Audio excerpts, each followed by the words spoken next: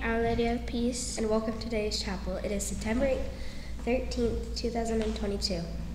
I'm Karina. And I'm Thea. And we are the leaders for today. Please stand for the pledge. We pledge allegiance to the flag of the United States of America and to the republic for which it stands, one nation, under God, indivisible, with liberty and justice for all. Let's talk about the word of the week. This week's word is trustworthy. Say what? That's what I said, trustworthy. Trustworthy. Doesn't that mean someone you can depend on to do or say what is right? That's right. And remember, being trustworthy is a quality of a great friend. Now let's share a prayer together. In the name of the Father, Son, Holy Spirit, Amen.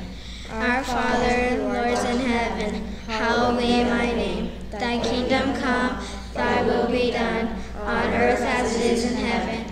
Give us this day our daily bread, and forgive us our trespasses, as we forgive those who trespass against us. And lead us not into temptation, but deliver us from evil. Amen.